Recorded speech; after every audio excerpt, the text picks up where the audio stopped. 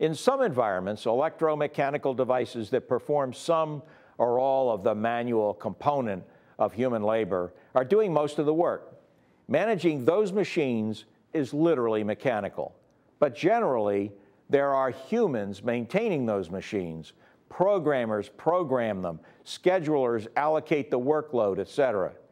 In each of those cases, mechanical systems are used to support the human energies that create the factory's output. Processes must be put in place, but they must be thought of as helpful to the leader and staff, not the primary focus of leadership. It is possible, indeed, probable, for a manager to manage the machines we use as part of the production process without ever knowing how to love.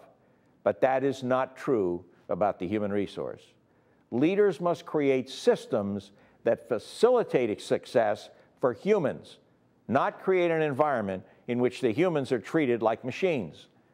Our organization must always be seen as an organization of humans who are connected to the mechanical and electronics aids with the sole purpose of creating value to their human beings.